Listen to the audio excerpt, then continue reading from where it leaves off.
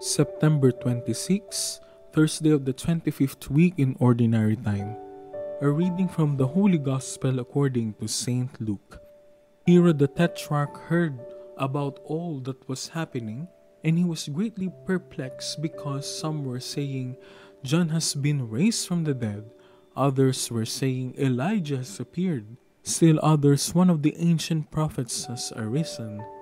But Herod said, "John I beheaded.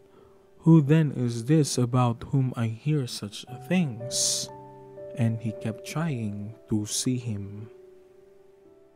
The Gospel of the Lord. Who then is this about whom I hear such things? Who is Jesus? Herod is perplexed about Jesus' identity.